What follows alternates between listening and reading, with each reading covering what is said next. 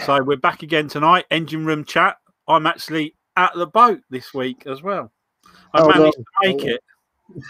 So I've been instructed by Mrs. Warner to keep it all professional as best as I can. So I thought we'd have a chat tonight. We've got Jeff obviously here, and we've got Dave here. We're going to talk about solar panels and wind turbines. So basically, as Jeff knows, the wind turbine idea that I'm going to look to do, I bought as I said, an alternator from a BMW, which is 180 amps, and a fan. Now the fan's probably not big enough for the alternator to do this, but I just want to see what sort of juice I can get out of it with that little fan on to see. How are you going to mount it? It's what? How are you going to mount the fan on the pulley? Oh no, it should. It's got a bolt in the middle of it. It should come off. So even if it's a different size, I might have to just downsize it or put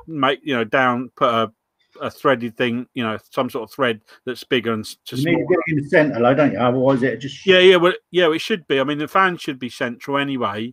The nut on that. So as long as I keep the nut the same, or it's a plastic fan, so I might be able to drill it out. Yeah. Drill it out to fit the front straight on the front of the alternator, just to try it. So is that pulley on that alternator like that wide, isn't it? Yeah, it comes off though. It's bolted. Yeah, it'll come off. Don't need some of them. You need special tools to get them off. No, it looks like a nut. It looks because that one's actually from the front. I don't know. Have you ever done anything like that before yourself, Dave? No, I've played about with alternators in past, but I'm going back 30 years, so they haven't changed much, Dave. I know that the principle's the same. Principle, you're probably a bit more expensive and a little bit more efficient now. Like, but the one I bought second hand was 19 quid. I'm just told if it works. Yeah, that'll work. Yeah.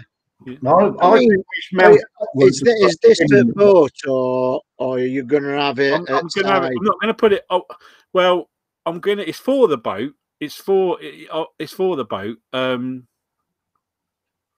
It's for the boat basically, and it's just to see as an alternative supply to rather than spending 600 quid on one that is properly made and that. I thought, well, if I can put one together for sort of 50 quid, and don't forget the regulator's already on it. So you haven't got to then put a separate regulator because it's already regulated, because it's just like the engine one going around.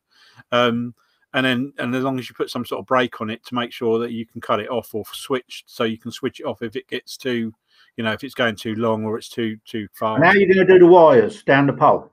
Well, that's the only other thing. My only other thing for doing the for this test one, I'll probably put a stop on it. So it just stop. So it can only turn 360, but it won't go all the way around, because otherwise the wires are going to get in a right mess. Yeah. So basically, upright and put a bin on top so it spins that way, rather than on the end. Yeah. No, I will. I think, as I said, it's just a bit of fun to see what I can make happen. Really, it's just and a bit. And Lisa's said it would make good footage, apparently. It will when it goes and flies the bits. Yeah. Well, who knows? It probably will, but she'll want to get a video if it does fall a bit. She'll want that on camera. As long as it's balanced and it's central, it should be fine. Yeah.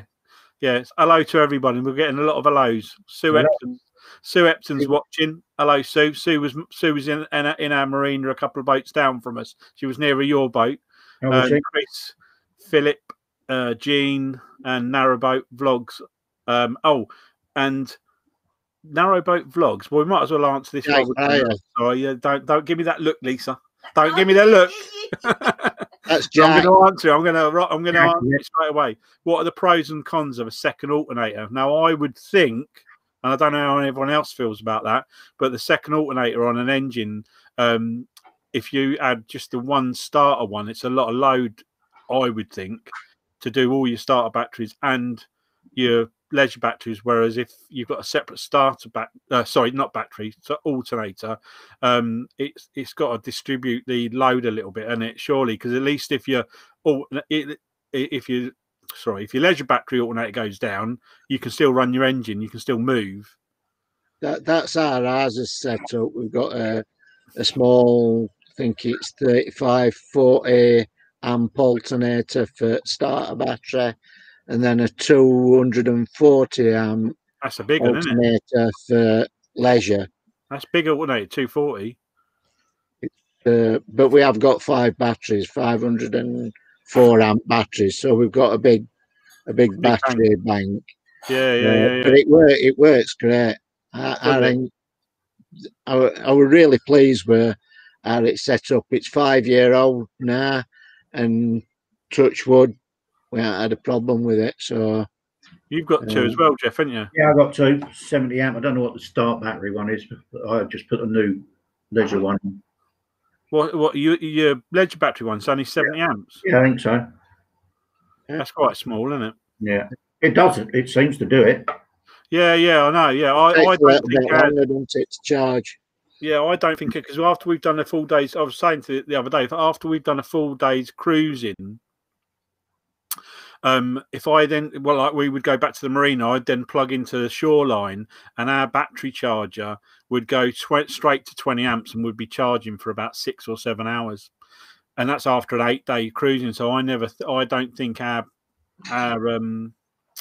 alternator puts in enough, because we've got a bank of 5 as well. We've got 550 amps in our bank, so I don't think I think we need a bigger alternator for cruising. Just going on what Jack's saying about a second alternator for leisure batteries, and I'm not sure you can have. Can you have 2 alternators charging the same bank? I'm not sure whether that'll work. I don't think you have, no, I don't think you have 2. No, I do think they're set. I think he means a second, because you can get a setup, I think, which one alternator does all of it. Yeah, but you'd have to have a split charging system. Split charger. That's what I think. I think that's what he's saying. Basically, what are the pros and cons of having the second alternator? So I that's why I said I think the pros and cons are, if you only have one alternator and it goes down, then you got nothing. You got no starter. You got no leisure. Or at least if your leisure one goes down, you've still got battery for starter, and you could always hop over to your leisure one, you know what I mean, to have a spare to do either or. Whereas if you cut one out, if you've only got one, you've only got one. So I think the pros outweigh the cons on having 2, and it's not hard to fit. They come with fitting brackets and all sorts now. It's not hard to fit an extra alternator, and it's quite a simple wiring system on the back. Generally, and it's just 2 wires, really, isn't it? Yeah. To your earth and your things. So that's what I would think on that. Let's have a think. Like Kim, who else we got here? I was thinking of a second one for the leisure batteries. No, so I think is Narrowbait Vlogs. That's Jack, isn't it? Yeah. I think if you've got one that does both now, I think you can't just add another one to charge it again. I think that would get confusing. I think you'd have to separate the one that's on there to charge either your leisure batteries or your starter battery, and add a second one to do the other job. I don't think you can just chuck another one in the system. Well, that would cause an issue in it generally. I think it'll be fighting itself, won't it? Especially if they're different amps. One will be overworking, the other one won't be.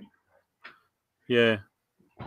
I mean, I've not built my own, but I've only ever seen one with two alternators, so I've never seen the single one. But I think the single ones they're quite big units. I think. I don't think they're like small units, but anyway, okay. Chet says hello. We have 2 alternators. Yeah, Kim said I think most boats do have 2. And okay, so Jack says, let's answer this question. I know Lisa will probably tell me off. Right? Jumping ahead of myself. Jumping ahead. If you were buying a used narrowboat, what are your 2 or 3 biggest tech criteria for instance, steel hull, paint job, except? Thanks for the answer on the alternators. If I was buying to be honest with you, I think if I was buying a used narrowboat, I don't know about you two, mine would be obviously always flat hull, always the standard 10-6. Yeah, the least of that list there would be the paint jobs. Yeah, yeah. I mean, the paint jobs are paint jobs. You can do. Yeah, I mean, as long as the hull's been looked after, I think black and wise. I think as long as the thing floats, anything else can be fixed, can't it? That's right. You know what I mean? If you've got a running engine, you're away, aren't you? You can repair everything, work at everything else. It's why that's why we. I mean, I don't know, because obviously you built your own, so you know. Dave knows how well his steel hulls built, but we didn't when we bought Nutshell. So I was a bit loath to spend too much money on the interior, not knowing if the bottom was any good, basically. So that's why we had it surveyed. But yeah, you've got to have a survey. I think I don't know how much did your survey cost? About 500, were it? I don't think it was that bad actually. I think it was about, because I had it done when it was out of the water being blacked. So before they blacked it, so I didn't have to pay for it to be dragged out. I did it all in one go. I think it was about 400 or something. It was about 400. It wasn't horrific. 450, something like that. And I've got a really good report. What's that on the thickness of the hole and the sides and that? That's right. Is that on the thickness of the hole and everything? Yeah. Basically, they did. Because your man on YouTube done it himself. He bought the tool.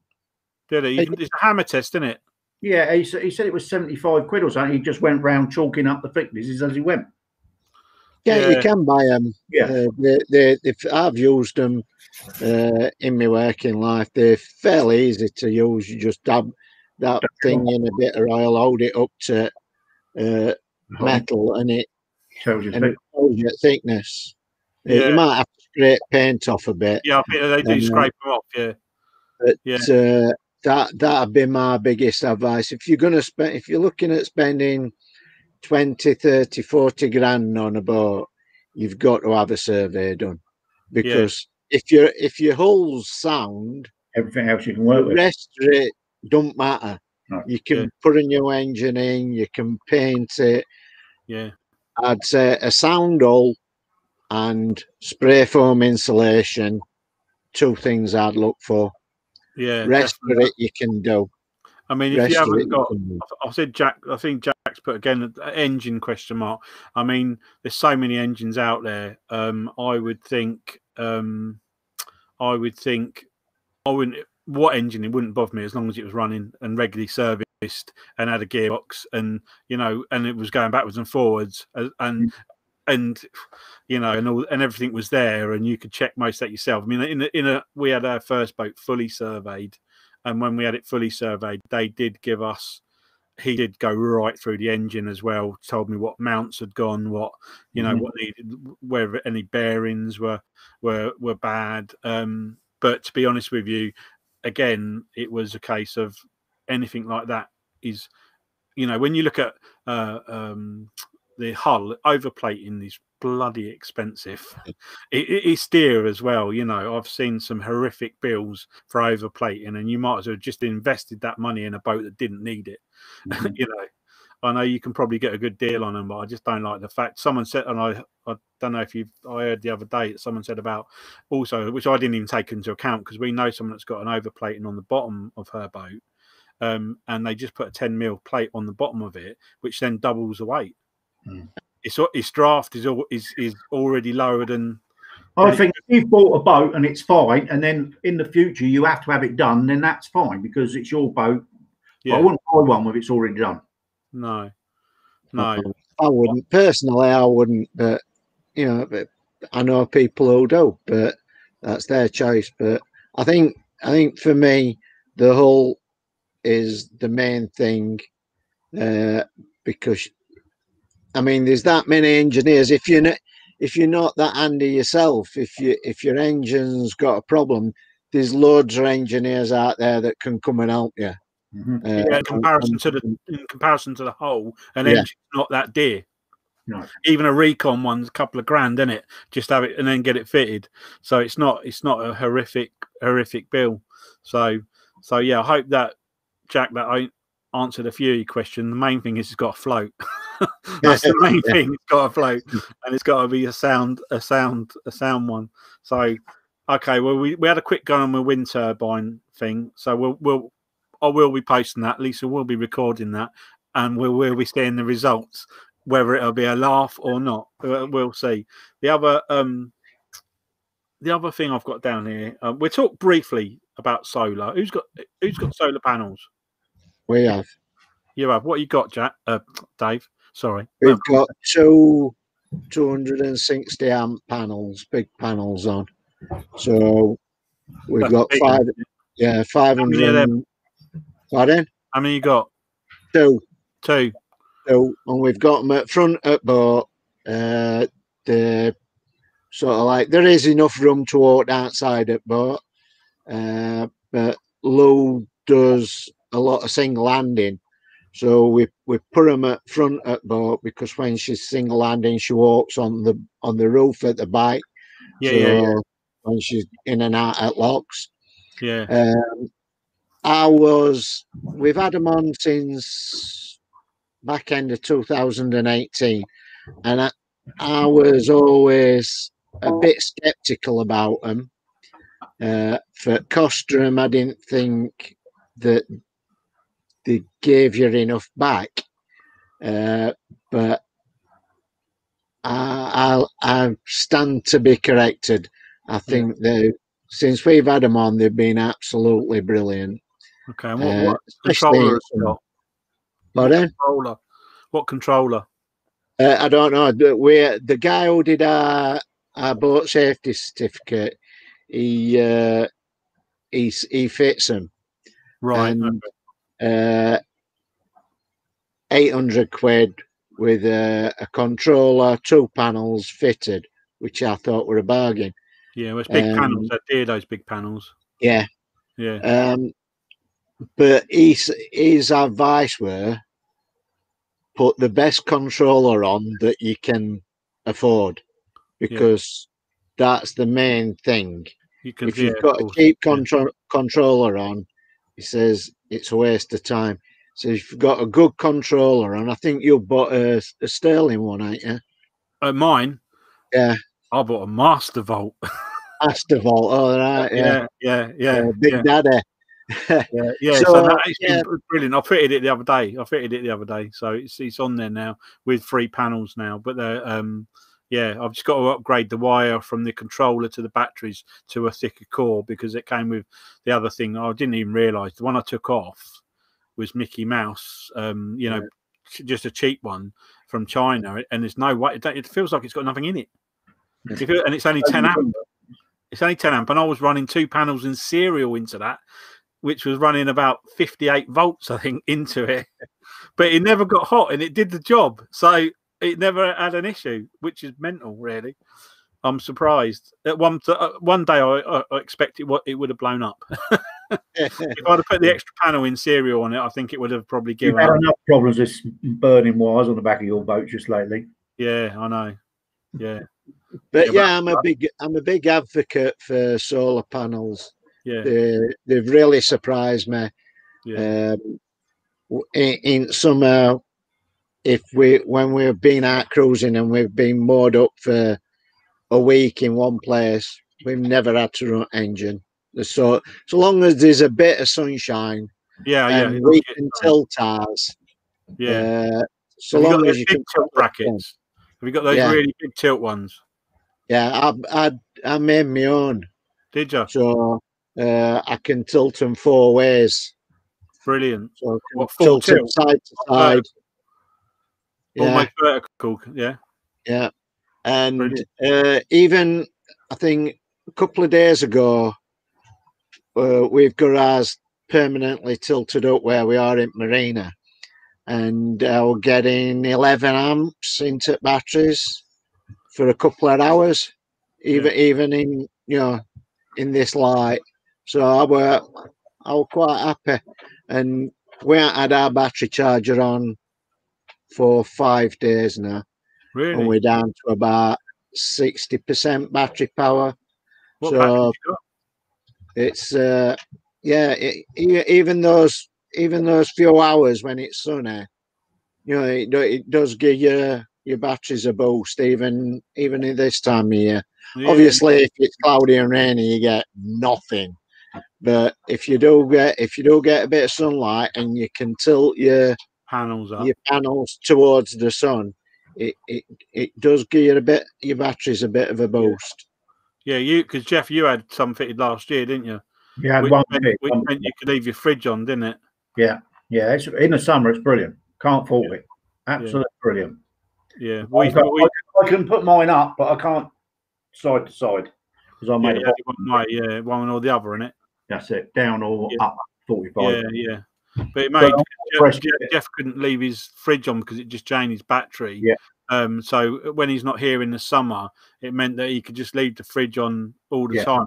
It was topping up enough to keep his fridge going when he wasn't here. That's right. But we think your leisure batteries are getting a bit lazy, don't we? A lot of the problem was the fridge. Somebody, I don't know who, I got put it in the fridge. It's turned it right up. So we turned it down when we was there this week, and it was a lot better. Yeah, it was on 5. In and out when it really shouldn't do. Yeah, it was on 5. So I think it was just on permanently. Yeah. We've just changed our fridge actually because the fridge were near on 10-year old, and to keep it going, we had to have it on 7 constantly, and it was just killing batteries. Yeah. So since we put new fridge in, Shoreline fridge, that's what we've got. It's so much different. Yeah. It was only on 3, so. Yeah, our old fridge was the same deal. It was getting tired. It was an old kind of Lec one. Yeah, I think it was a Lec one. An old Lec one, and it had a freezer as well, and it was freezing all right. But that's we was off at night at one time, and it just to save it. But she doesn't like that, so we found out what the problem was. It was on 5 when it should have been. Yeah, you don't need it on that. So I'm going to just scoot down a couple of these questions. Hi, Louise. Louise Davies. I hope you're well. Someone asked Glenn about device that would automatically position the panels to face the sun the best. Any more on this? I've never seen that. I presume you can get those sort of gadgets. You can get satellite dishes, can't you? That find. Yeah, I presume there are, gadgets that find the sun, but I'd imagine they're quite hefty because obviously the panels themselves are not small. So I've seen where we are now, people that have got their panels on like uprights. So they're on these, like, I think the guy next door, he's got a wind turbine as well, and I think his pivots on some sort of bearing, so he doesn't have to move it manually. I think it will spin on it, but it's not on his boat, so he just plugs into it when he's next to it. So it's on his mooring, so it's not. I don't know whether the panels transfer to his boat, but it's on it's a huge. I mean, there's 2 or 3 of them down along the row here that have got them all mounted on a. All like say a bank of pallets, but they're not. It's like a bank of wood. Yeah, a couple of them are on little caster wheels, so they just. Yeah. The one next door is on a center rotation bearing, so he doesn't have to sort of shift it; it just spin round. Yeah. So I would presume there is some sort of gadget that does bring it around, but I haven't seen it for a boat. Most people have to do it manually. Trev said he found it. I saw Trev say something about the weight of his boat. I did know. He said it makes. He's had his plate was overplated. Going back to that quickly, and he said it makes it a lot more stable in the water. And I got no doubt it does make it much more stable in the water. The concern that someone said is it makes it sit lower in the water, so it drags it. It makes it a lot heavier. So sometimes the draft goes a bit off. You can get around that by taking ballast out. Yeah, that's what someone else said. Someone else said remove some of the ballast. So yeah, I think it's just a case of doing that. Let's have a look. What's this one here? Hi guys.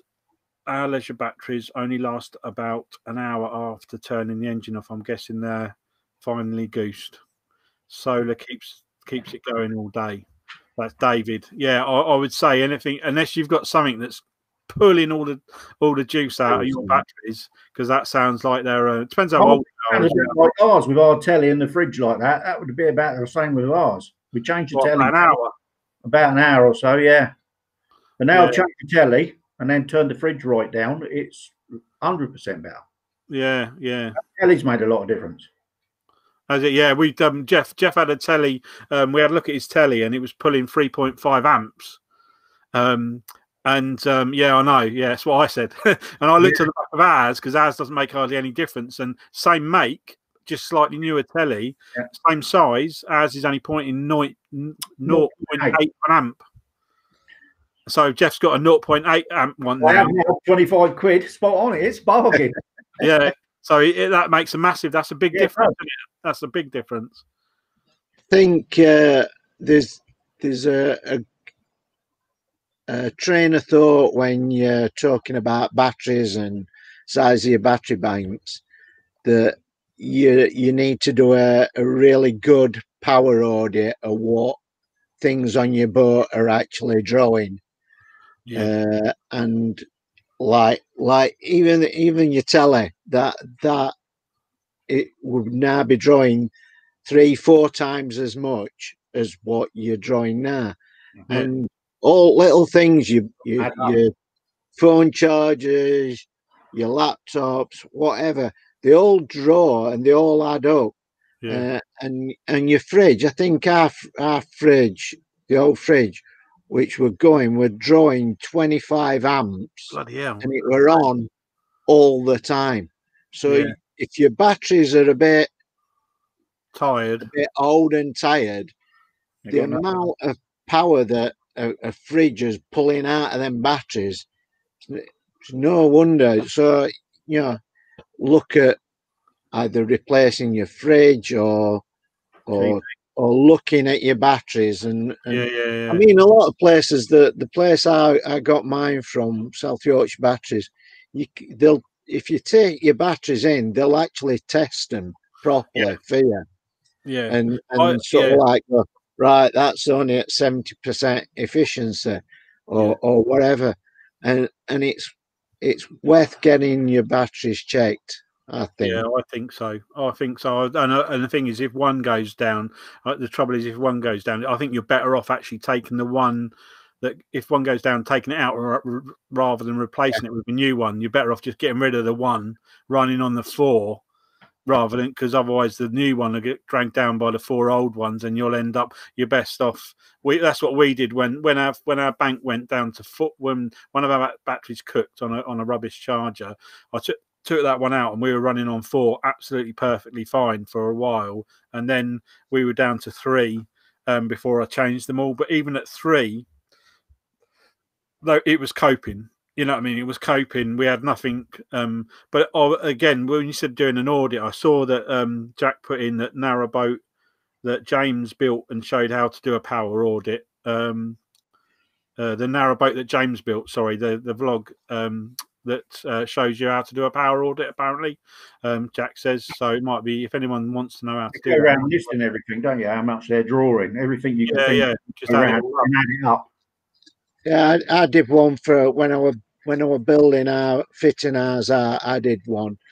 It's 8-9 years ago now. I can't remember details, but I did a power audit, and that's how I decided how big a battery bank that I needed to sort of like, give us a bit of range, so we weren't having to charge every day. Obviously, we've added things in since then, but took old things out. So I think it's a good idea, because if you've got a lot of tech stuffs, or you're out on cut and you're using an inverter, which kills your batteries anyway, you need that backup in a bigger battery bank to sort of like give you a bit of leeway.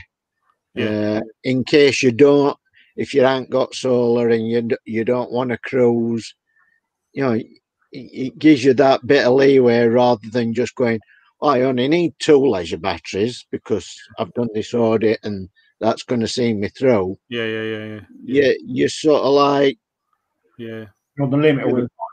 I've seen that Philip and Sarah said they're going to be constantly cruising in a couple of years, so they're going to leave it to the last minute to fit a new system as the tech's moving on all the time, which is very true. Obviously, new stuff's coming out all the time, and obviously other stuff is coming down. In price as well. So as sort of gel batteries and AMG batteries get cheaper, they're bound to get cheaper as as that sort of technology comes on. You had any dealings with these lithium batteries, Glenn? No. I've seen a couple of people that have had them, and they seem to be great, but I don't think they do cold weather very well. They're big, aren't they? Are they big and heavy? No, they're not. They're not that big. But you have to have special chargers for them. They charge in a different way. But you can discharge them a lot further. Down to 30%, I think, something like that, isn't it? Down to 30% or something. Down to 30%. But the charging systems are really expensive for them. Yeah, of course. They don't get the battery's expensive, the charging system's expensive. I know you have to sort of weigh it up on that, really, don't you? I mean, I don't know. I mean, our batteries have been. We've just put a new set in it, and if I get 2 or 3 years out of that, I think they cost me. I think it was about 450 quid for all 5, which I didn't think was a bad deal. And they're sealed. They're not because the last lot I took out were top up ones, and I find that a pain and a bit of a sealed, but you can take the little green and red little thing you can look for. You can take that out and top them up. Can you? Yeah. Oh right. I've had them out. Oh, the little lights. The little lights. They're just like a little glass. Oh, little glow. Yeah, I don't take much note. You can take them out and top them up. Yeah, so you just put that on it, fills the whole bank up. The scrap. I took it into work. We took it out, topped it up, and recharged it, and it come back spot on. Did it? So they do still dry out, even though they're meant to be sealed. Yeah. Oh, that's all. That's not because I thought the plates were meant to be better, aren't they? I don't know about that. All I know is it's a sealed battery, but we got in it, no problem. Just topped it up, recharge it, no problem. It's still on the boat now. Is it? Oh, so I wouldn't write batteries off until you've had a proper check through them. No, like your man said, check your batteries or have a good check, because you can condemn your batteries and there might not be nothing wrong with them. Yeah, I was just seeing that Brian said LiFePo batteries should not be charged when below 0. Be no good in this country then, would it? Bloody be below 0 up through the winter when you most need them. So, but you got your heating on today. She had it on. That's on here. That's on my list. Heating for an hour. She's nice. I think she's been living it large today. I think she's had it on 3 times. That's because you've not been there. Yeah, she's been pressing the button like she's been going out of fashion today. So, all right, we'll go on to that then. Seeing as we've exhausted batteries, so heating. Our heating system. What I don't get with the Webasto heating is Jeff presses his button and he gets 2 hours. If I press our button, we get, and I've looked through it, I've tried changing it a million times, don't seem to work, but I'm going to try again. We get 45 minutes from a button push, and if it's set on the timer, which seems to work when it wants to, you only get half an hour. Maybe your remote control's playing up. I don't know. It's nothing to it. But it's too complicated. And we can't see it. We're taking pictures and then looking on our phone, zooming in, seeing what the screen says. Yeah, I know. The nightmare is ours is right. I don't know where yours is, Dave, but ours is right down it's down the cold end of the boat. There's no heating in the engine room, so the back end of the boat is freezing. All the controls are down there. But I have read, and this is what I'm going to try when it arrives. That on the back of the controller there's a link wire between pins 2 and 4, and that controls the timer. So if you cut it and you press the button, it will stay on permanently until you switch it off. and it was a Webasto engineer that told somebody this. I saw it on a thread. It was on Facebook. It was on a thread. The bloke was saying. So what I've bought a remote control switch, which can reconnect and unconnect it to turn it off and on. So I'm going to see if it works. It's another little demo. At least on video it, obviously, but I'm going to try it. It comes with a little remote control, and it's a little switch. It runs off 12 volts, and then you put it down the back, and you put the. What I'm going to do is I'm going to run those wires into the circuit. So when you press the button, it rejoins them, and when you press it again, it disconnect, or you turn it off, it disconnects it, or whichever way around you need it to work. So I'm going to try it to see if it. I don't care about having the heating on. It's just that it's a fact. I must admit, it's a bit. It took 3 goes to get it going this morning. 3 press buttons this morning, and as soon as I put the generator on, and then it seemed to fire up straight away. But we were only down to 12.4 volts. It should have been fine. Yeah, I was all right up to about 10 volts, and then she won't cut in. Yeah, it just seems to start up and stop. I know service. I don't know. Do you service yours, Dave? We ain't got diesel. We ain't got You ain't got all Webasto. No, we've got an old gas central heating boiler. Oh yeah, you said about that. Yeah. But the only time we use it, we've got 2 radiators rigged up to it, but I've got it also rigged up to the water tank, so I can eat. The only time we use it is when we're out cruising to heat the hot water up for a shower. We never use it for actually eating. We use the log burner, but I'm looking at doing my van up, and I'm looking at putting a diesel heater and a spatula or something. Yeah, in one of these little 5 kilowatt things with a blow hot air.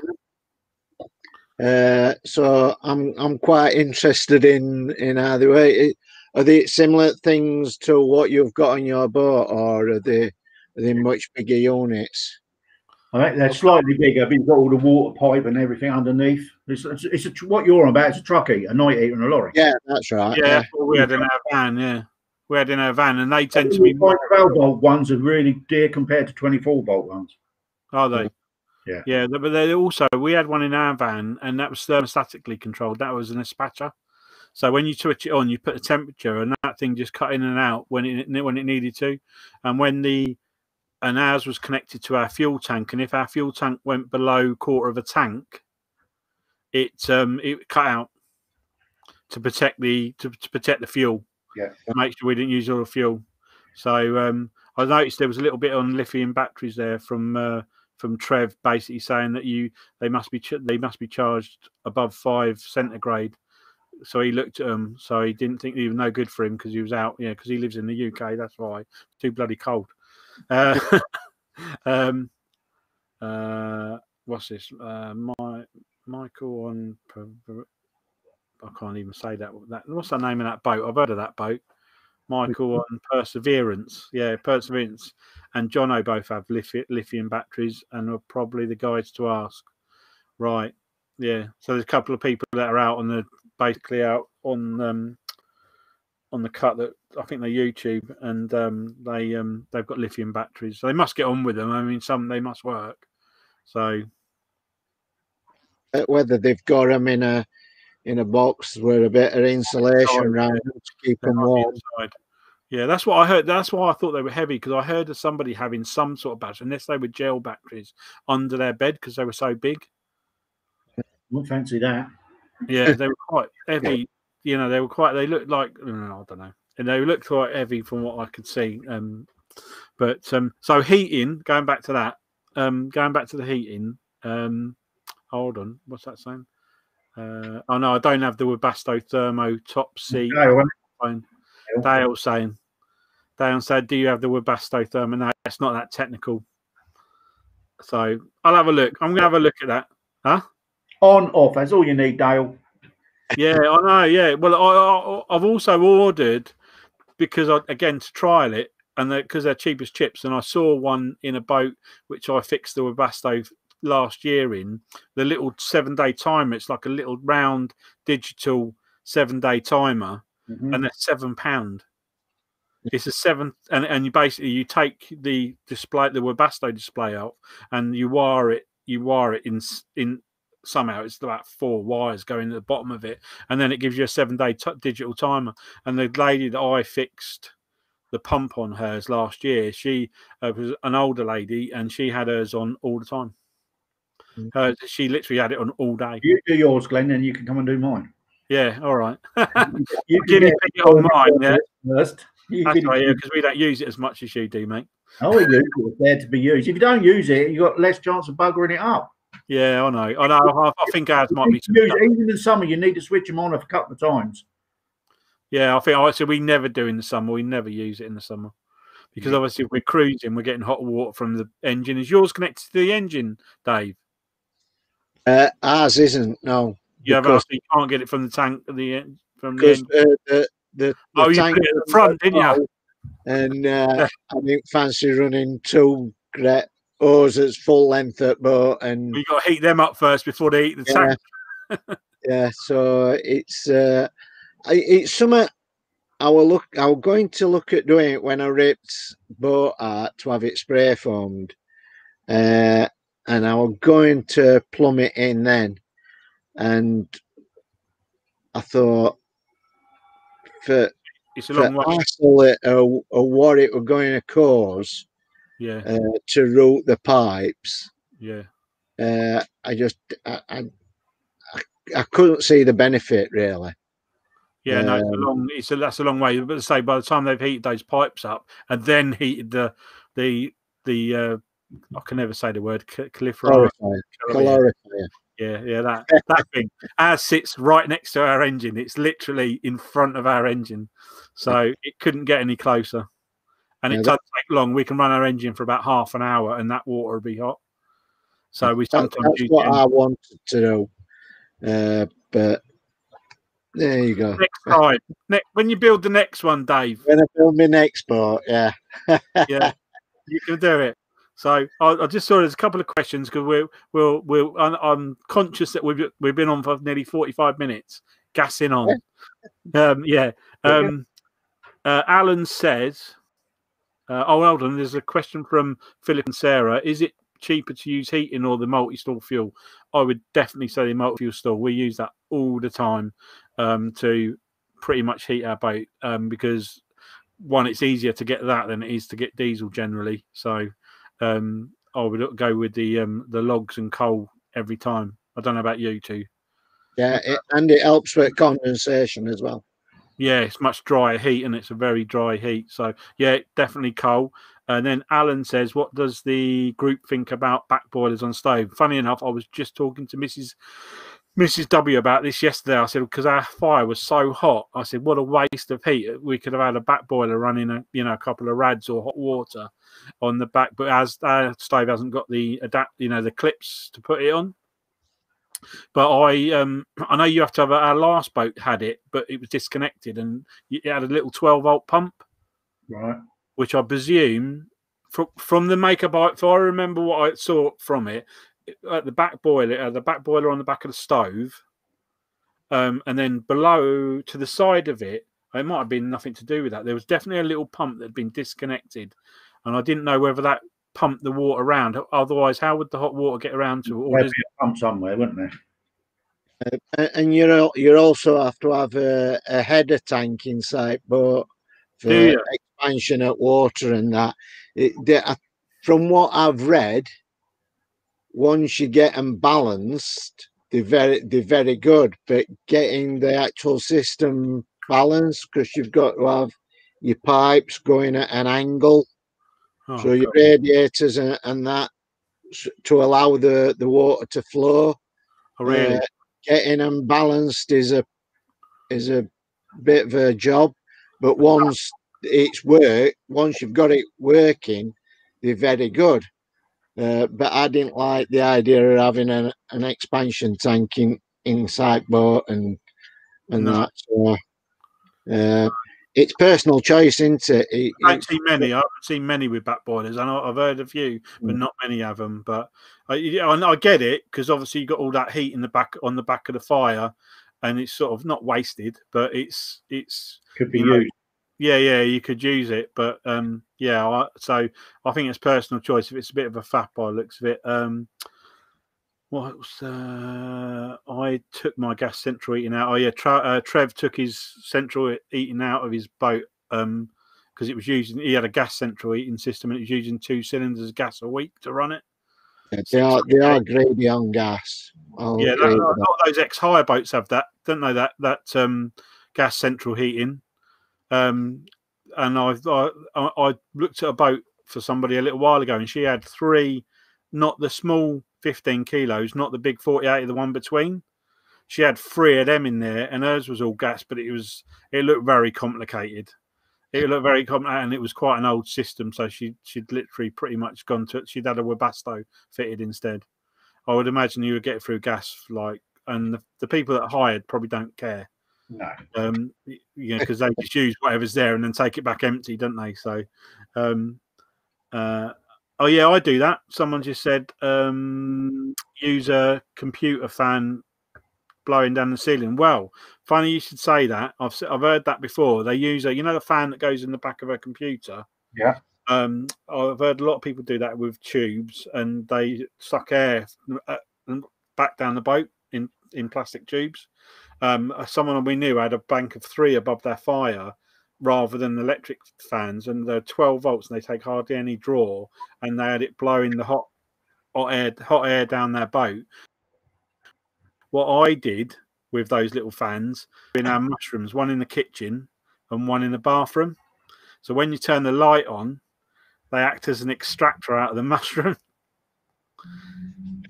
So little tiny fan, but it does actually work. Believe it or not, it does actually work. A little tiny extractor. If you get a bit of smoke in the kitchen or the condensation in the bathroom, when you switch the light on, it just turns a little fan on inside the mushroom, which sucks the stuff away.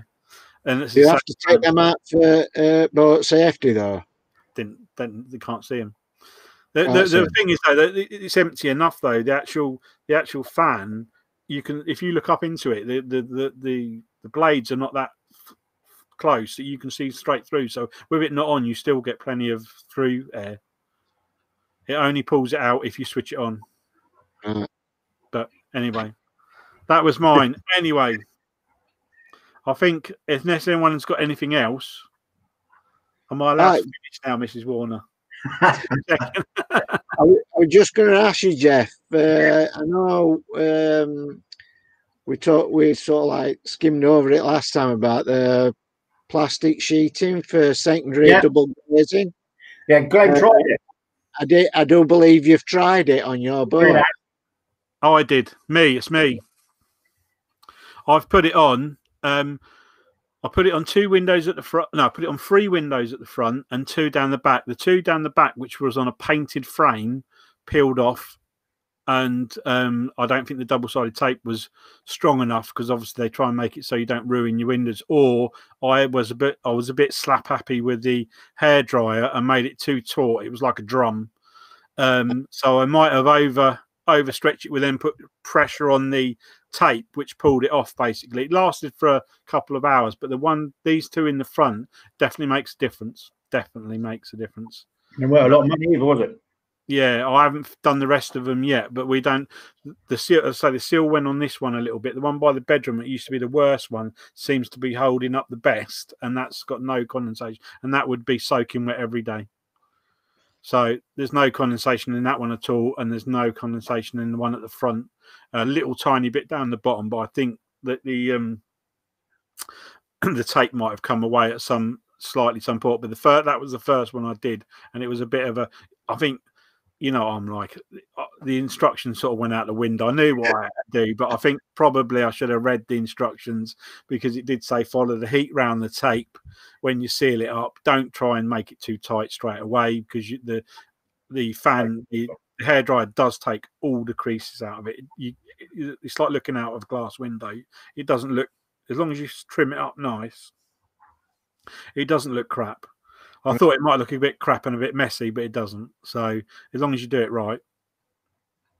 So I'll have another go at the other windows when I get another chance. So I thought Trev said his boat was a Ex-hire boat. An ex-hire boat, yeah, and I thought it was. They put that in there. And what was that? Can you discuss hot water heaters versus engine heaters? I think we might save that till next time. We'll save that till next time. I'll put it on the list. Let me write it down. Don't lose the list. Yeah, well, no, it's just little versus engine. So. Yeah, we'll talk about that next time. But I think we'll wrap that up now. And thank you for everybody for commenting. It's been great. I don't think I've mixed anything up down there. No. So thanks everyone for watching, and I will speak to you. We'll see you soon. Thanks everybody for asking questions and joining in. Yeah, good. Yeah, it's been good. There's been a few people on there and a few people we know and a few people we don't know. So great. Cheers anyway. Right. So I'm going to finish that now and see you later. Hold on. See you